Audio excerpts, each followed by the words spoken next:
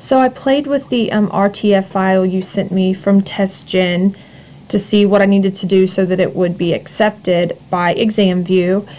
This over here is the original that you sent me, and this is the one that I have kind of edited to be accepted by ExamView, the import generator manager.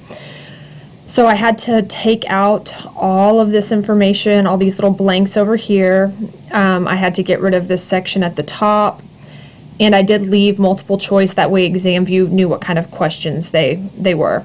I also had to go in and take out all of the parentheses, and the fastest way to do that is just by clicking on Replace and putting that in and hitting Replace All, and it'll get rid of all of those for you so you don't manually have to go in and take them out.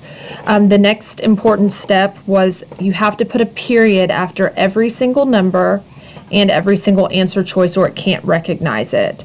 The last step is at the end of each question writing answer just like this with the correct answer choice, and I just pulled those from down here. So when you're finished and you have it all formatted, you're then at the step where you can import it into the ExamView import wizard or manager. Once you've formatted the test, you need to save it as an RTF and close it out, and then you're going to open ExamView Import Utility.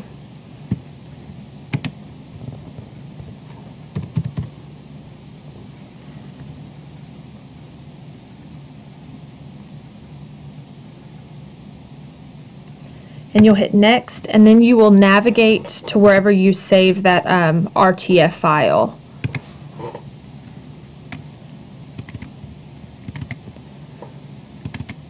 And mine was just the TestGen sample, and I'm going to hit Select and Next. Then you'll have some options to go in here and change how many columns there are for multiple choice.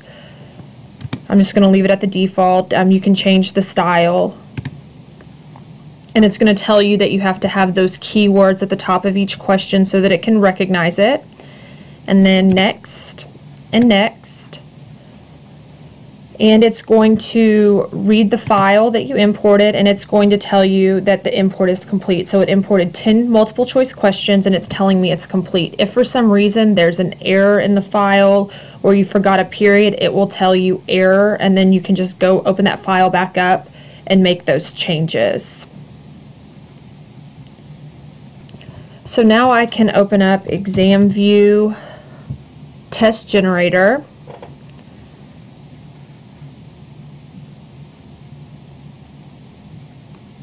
And open an existing question bank, and here's that existing question bank I just uploaded, and then you can see it now is here in ExamView. If you're taking these tests and you're exporting them and then importing them into NetSchool, I did find that you can import directly from TestGen directly into NetSchool the same way you do with ExamView test.